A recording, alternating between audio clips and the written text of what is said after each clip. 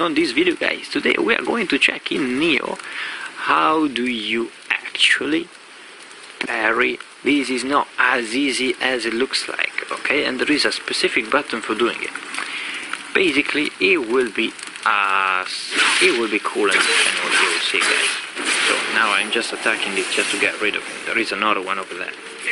So parry, what am I doing for parrying? I'm just keeping pressed L1 on my PS4.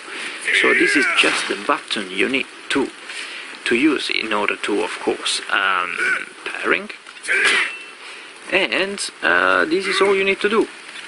If you actually press the button before the attack, this doesn't change much. I'll show you. So you can just parry, because you can just parry normally. And if you parry just before the attack, you're not gonna do a counter attack or anything else. So you will just need to learn how to parry properly, but sometimes they won't even hit you. And so even in this case we parried with perfect tempism, but this didn't work out. So let's just kill this dude. And this is basically how you parry in Nioh. Well, guys, I hope this guide was helpful. In case it wasn't, just let me know in the comments below. And for anything else, I will be waiting for you in the next tutorials. So have a great one ahead. Cheers. Hey.